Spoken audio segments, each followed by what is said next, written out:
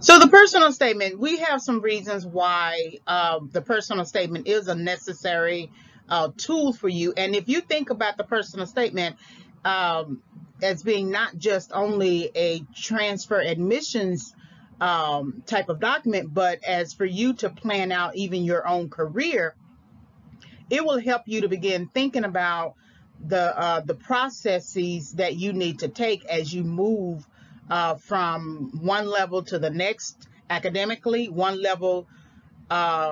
one level to the next professionally in your future profession, and then one level to the next in your personal life, which for me includes personal finances. So let's look at some reasons why the personal statement is an important tool. So for one, it gives you an opportunity to express, right? This is your opportunity. I don't know how many times I hear people say, if you think about reality TV shows, especially those that are very competitive and that you can be, eliminated as a result of your contribution or lack thereof, or if it is lacking. And I like that reality TV show competition, Project Runway. And when a person is eliminated, you hear them give their sort of speech about, I just needed an opportunity. I just needed an opportunity. But the first time that you are there, the very first time that you made the cut out of all the thousands of people who were there, and then who applied and competed, and then you made the final cut, and then you did the first task, that was your opportunity. So you have to treat every time that you get a chance to do something as an opportunity. So the personal statement provides you with an opportunity to express why you want to enter the field, why you want to enter the institution, why you feel like the program at the institution is the best one for you. That means you have to know you. You have to know about what works for you, whether or not this field is for you, this future field. And we're going to get into an example of like accounting. I always use this in my classrooms, those individuals who want to major in accounting. And the first question I always ask, do you have a love for the numbers? Because accounting is looking at numbers all day, every day. You are holed up in an office, and you only come out for special meetings or to give a presentation or report. But the bulk of your day is looking at numbers all day, every day. And if you're saying by noon that you are tired of looking at numbers, that may not necessarily be the field for you. There may be a field that is connected to that, like, finance. It's about numbers too, but not like the tedious form of performing accounting is. So this is something you got to think about, because if you are a math major and you're not taking every opportunity to work out math problems just for practice, that's telling you shouldn't have to wait until you get to a classroom to begin thinking about math. If it's a passion for you, it's something that you would begin thinking about way before you even hit a college campus. So opportunity to express. It is also a persuasive argument, because you are basically selling yourself through this personal statement that you are the right fit for not only the major, but also the career field, as well as the institution and the program.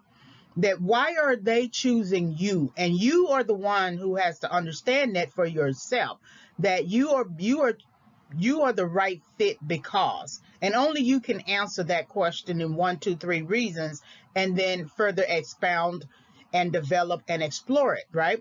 So it is a persuasive argument, because remember, thousands and thousands of students, applicants, college applicants apply to these schools and programs. And it's not just that you have to have the high GPA, which is very, very important. They still want the numbers. Institutions still like the numbers. But not only do you need to have the high GPA, but you definitely need to have not only some sort of engagement in the field through any type of internships or volunteer work or anything like that, but also an ability to communicate that you are the best fit, because you're going to have this need to persuade throughout your career. Why are you the best fit to be hired? Why are you the best fit to move up the corporate ladder, or the academic ladder, or the institutional, the nonprofit ladder, whatever that is? And so the more that you do well in your classes, the more that you engage in your field, the more that you do well in all areas that are connected to this field, the more confident that you're going to feel, and it's going to come out through your communication. So the personal statement really is a very important tool to get you thinking about how well you communicate and how well you can sort of like assess yourself in terms of communication. So persuasive argument. It's a sales presentation, right? So some majors require an interview, in-person interview. Now that we are in a pandemic, you may have to do a virtual interview, but it is a sales presentation. So how you present yourself, the clothes you wear, the way you wear your hair, depending upon the field. There are some fields that are very strict. You can't have a bunch of tattoos. You have to wear a suit and a tie. You have to wear a suit, a pantsuit, or a dress suit, or something like that. You have to have your hair manageable. It has nothing to do with sort of racial and gender-based implications. It is just the field. You're not going to see a lawyer, an attorney defending a client with a mohawk in the courthouse. There are certain fields that require you to look a certain kind of way. And so sales presentation does matter. If your major is business, usually you definitely have to do an interview with the chair of the department, or with a faculty member. It could also be a business leader connected to the university, because they may provide scholarship opportunities. And so they want someone who is going to have their scholarship, or use their scholarship to give them a good name, right? Or to support their brand. They don't want someone who's going to affect how the scholarship is used and how it is later projected in the field, right? So sales presentation. Reflection of experiences, life, educational work. So that's why it's very important not to get too distracted in other types of things, because when you do that, you really do interrupt yourself. So you need to know what life experiences you have, what your educational experiences you have, what work experiences you have up to date. Especially, for example, if you are getting into business, usually these are people who have some kind of entrepreneur mindset early. They had like a little lemonade stand. They had something that they were doing to make money, right? Selling tickets or something like that.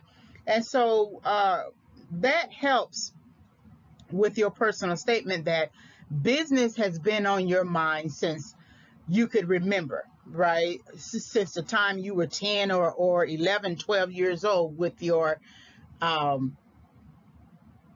lemonade stand or something like that. Then educational, of course, you want to make good grades. I always say this to my students: you should be pulling A's in your major, especially if it is your major. Other courses you may struggle in because you really don't have a passion for them. You don't necessarily care about them, but your major, and sometimes it takes some time to catch up to the fact that you are the right fit for that particular major, because a lot of times we want the glam, the glam, the glitz, the glamour of living life, and so we want the big things. But a lot of times we are made just for where we are, and we do well where we are, and we thrive wherever that is, wherever we are. And so sometimes it takes a bit of a time to realize. I know for me, I didn't realize truly that I was going to become a teacher, but there were implications that I was going to become a teacher when I was younger. I used to line up my dolls, put pen and paper in front of them, those dolls and bears, and then teach them something. I don't know what I was teaching them, but I was teaching them something.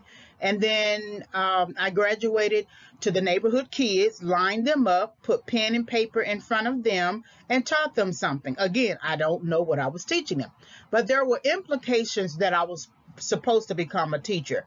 But by the time I got older, I was going initially for the money. So my major was initially computer science because I was going for the money. It wasn't until I started tutoring, assigned to a class to tutor students, that it just, some light bulb just turned on the inside of me, and I knew I was supposed to become a teacher. So those experiences do matter, because now that's kind of covering life educational work, because then I started to actually do more tutoring, and then I went to graduate school and I was a graduate teacher, and then I progressed from there, and I'm now an adjunct professor. So reflection of experiences really do matter. You may want to keep a journal. You may want to think about how important it is for you to be able to convey those experiences. Plan for achieving ambition. So regardless of what people tell you, college is for everybody. College allows you to process who you are as an individual, especially if you are the type of person who makes hasty decisions or get into things too quickly, or just have so much zeal that you don't think before the next step. This allows you to think about where you want to take yourself, what you want to do, what do you envision for yourself. And so the personal statement allows you to just begin the idea of planning for achieving your ambitions. If you later want to become this, whatever it is that you want to become, say you wanted to become an actor or actress, that's still going to take a plan, right, for achieving that. You're going to have to get some pictures made, right? That means you got to develop a portfolio. You're going to have to begin thinking about filming yourself, maybe running through some lines, especially if you want to get into theater. You can always do a Shakespeare line, or just a group of lines. You want to think about how you are going to get an agent, and then what type of agent. Is it a film agent? Is it a theater agent? Is it commercials agent? Whatever type of agent. And then you're going to have to go on auditions, and you're going to have to plan your life for that. So that means you may not be able to work during the day, and the only time you can work is in the evening. So your day is dedicated to going out on auditions. Of course, if you want to work in Hollywood, you're going to eventually have to move to LA. That means you need to begin saving money. So your plan for achieving ambitions is going to require some financial planning as well. But definitely time, definitely relocation. So the personal statement gives you an opportunity to begin thinking about your ambitions and how you are going to get there. And school is a great medium for that, because it helps to process you. And then this is really considered your first assignment. So even though you have not been admitted to the institution yet, or the program yet, this is really your first, it's really considered your first writing assignment. Your ability to convince the admissions team that you are the right fit is your first assignment. So you want to take it very seriously.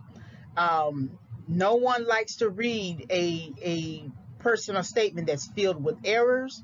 No one likes to read a personal statement where the person doesn't know what it is he or she wants to do. Sometimes you cannot have the major, but you have an idea about what it is you want to do. That needs to be conveyed. And you usually have 250 to 500 words to do that. That's the opportunity. That is your opportunity. Don't and most institutions will not allow your application to go forward without a personal statement. So this is the time for you to begin thinking about it. So the personal statement gives you an opportunity to express. It is a persuasive argument, a sales presentation, reflection of experiences, a plan for achieving ambitions, and it is considered your first assignment.